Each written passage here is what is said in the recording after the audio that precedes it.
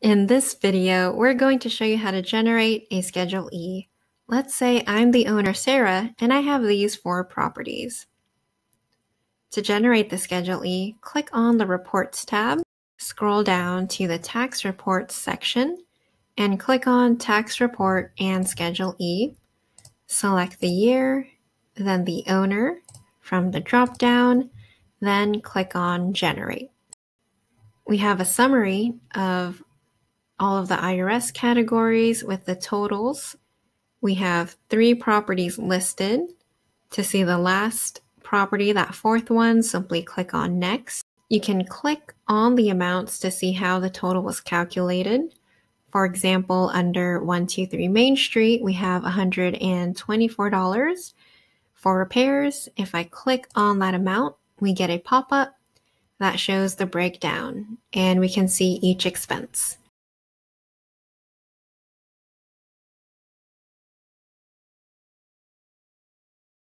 Year-end adjustments for each property. The recorded amount comes from the property worksheet, and we see the totals here. These numbers might not be accurate, so it's best to get these amounts from specific forms and to put the actual or adjusted amount in the column. Each category tells you which form you need to get the actual amount. For example, for insurance, you need to get the actual insurance bill.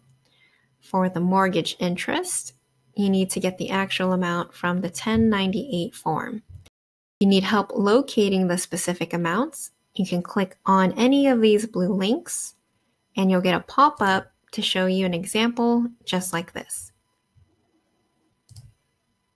I'll just put in some random numbers here for the video, but again, you want to look at the specific form for each category and then put the amount in here.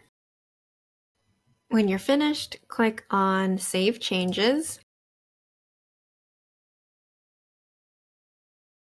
And the information here has been saved, and now you can print the Schedule E. So let's go back to the Reports page, and now click on Schedule E. And the system will generate a PDF. At the top left corner, we have the properties listed. And then in these columns, we see the total, income, and expenses.